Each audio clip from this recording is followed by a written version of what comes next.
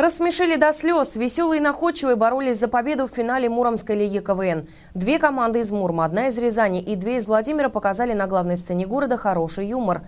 Кто стал самым смешным и получил приз, узнала наша съемочная группа.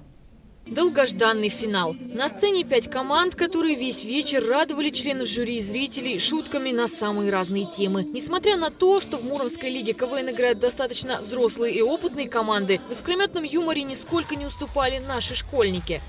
Случай на родительском собрании. Так, Аболтус, где твои родители?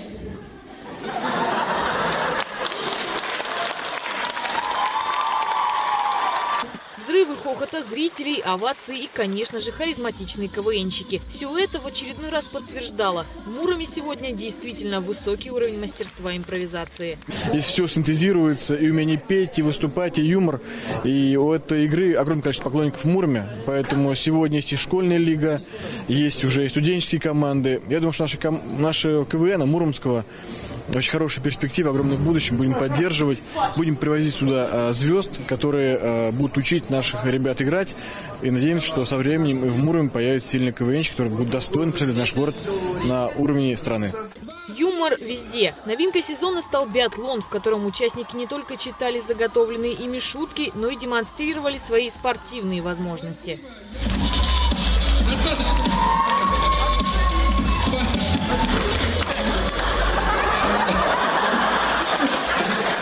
Начинаем.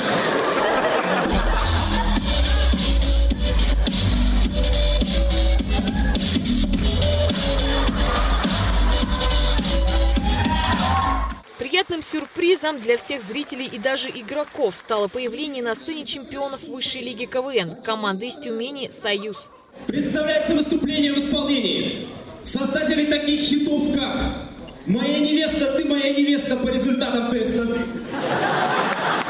«Кружка моя, ты сейчас весы сломаешь», «Папа может, нас в семье 16». Конкурсы сыграны, баллы подсчитаны. Победителем второго сезона Муромской лиги стала команда КВН «Зря» из города Владимира. Второе место взяли умные люди из Рязани и третье за улицей Левитана. Впечатления прям впечатляющие. Все было прям супер. Спасибо Муромской лиге за этот шанс, за эту игру. Все было прям отлично. Готовились мы упорно и тяжело. Не спали долго. Но мы старались, и у нас все получилось. Сочи! Жди нас!